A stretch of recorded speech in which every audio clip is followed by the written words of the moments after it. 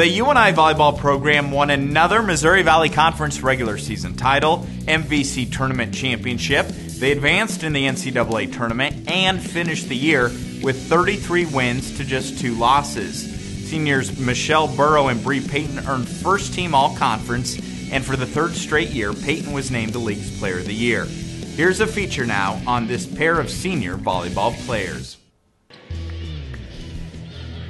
Since redshirting in 2007, Bre Payton and Michelle Burrow have ravaged opponents of the UNI volleyball team.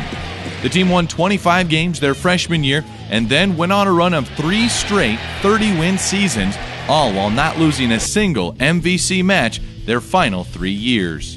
What they've done on the court has been absolutely amazing. I think it's neat that they both kind of started their rise together, and I think part of it is both of them have helped each other to that. You know, they just have this sense with each other and have this connection that I think is really special, and I think it's just grown and developed over the years. Senior Michelle Burrow finishes her career ranked #1 in UNI history with a .330 hitting percentage. She totaled 300 kills in 3 different seasons and had 380 blocks in her career. She's gotten the most out of her ability as a blocker. You know, obviously she's not huge, but she has great technique, so she's able to get a lot of touches on the ball.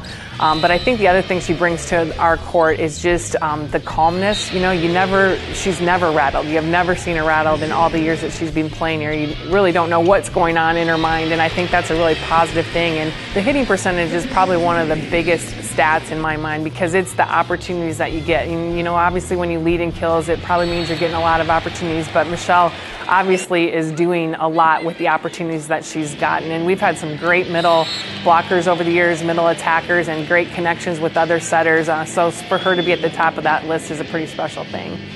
For senior center Bre Payton, she became only the 2nd Panther to win the MVC Player of the Year award 3 years in a row, orchestrating the Panthers' dominant run through a tough league.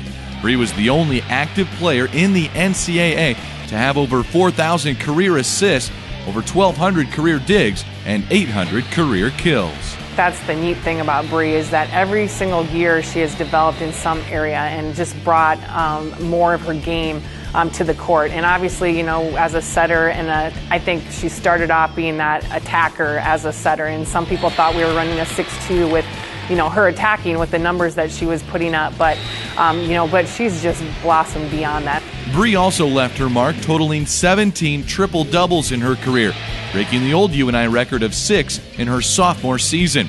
She was a producer, delivering the ball, digging the ball, and attacking. She's got to be playing all facets of her game to be doing that. But obviously, I think, you know, if you've watched our team enough, you know when Bre's in it to take it over. And, you know, she does a great job of not going overboard, but you can tell she's taking control. She's trying to run. She's trying to lead. She's trying to get her teammates going. And it's by what you see in her face a lot of times. And just, you know, when she goes up and puts the ball away hard. 2 players that were both on the MVC All-Freshman team together, and then both 3-time first-team All-Conference players. They finally have to say goodbye after one of the most impressive runs in UNI volleyball history. These two have been huge to our program on the court. Everybody gets to see what they do, and the numbers speak for themselves, and, you know, not just their individual numbers, but what they've been able to accomplish as a team during the time that they've been here. But, you know, you miss so much more than those things. You know, those are 2 very special kids that we'll miss for a lot of reasons.